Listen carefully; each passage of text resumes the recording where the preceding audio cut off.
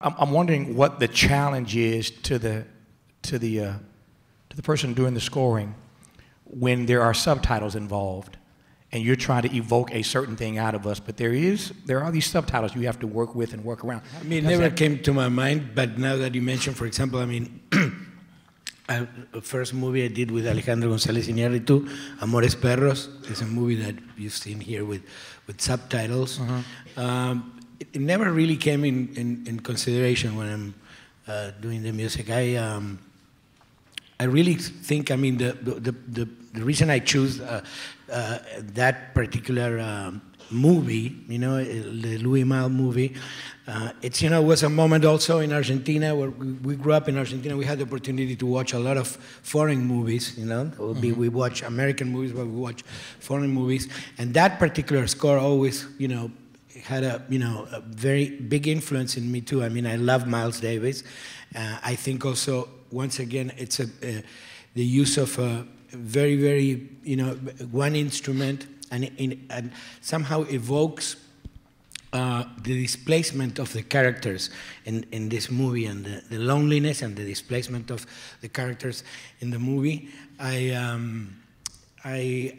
feel that really music is the emotional connection between the film and the audience. I mean, it is what creates, what completes and humanizes, finalize the process of humanizing and identification with the characters. When you're watching a movie, I think the music plays a very important role in that aspect. I think, I mean, there have been experiments of doing films with no music, and they work.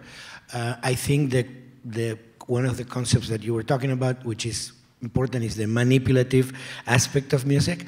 I have the blessings of working, you know, with people like Alejandro González Iñárritu, Walter Salles, Ang Lee. And these are directors that actually, obviously, in any art form, you are somehow manipulating, right? I mean, you're trying to convey something and trying to transmit something, but I think it's the subtlety in the art form is when you really don't notice. You are taking there, but without really having, you know, being hit with a hammer in your head, you know? I mean, so, and that's the same thing happens also with the melodies. I mean, what is a good music for a movie?